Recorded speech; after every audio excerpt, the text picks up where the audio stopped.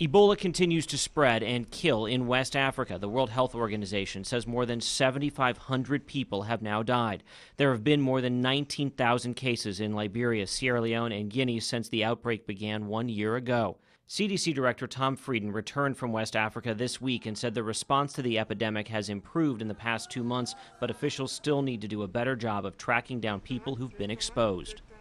The Food and Drug Administration has approved a new drug to treat dementia in patients with Alzheimer's disease. The drug Namzaric combines two drugs that are often prescribed together for Alzheimer's patients into one capsule.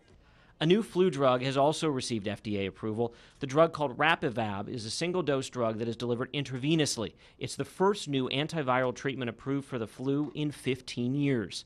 Those are some of today's top health stories. Kris Van Cleave, CBS News.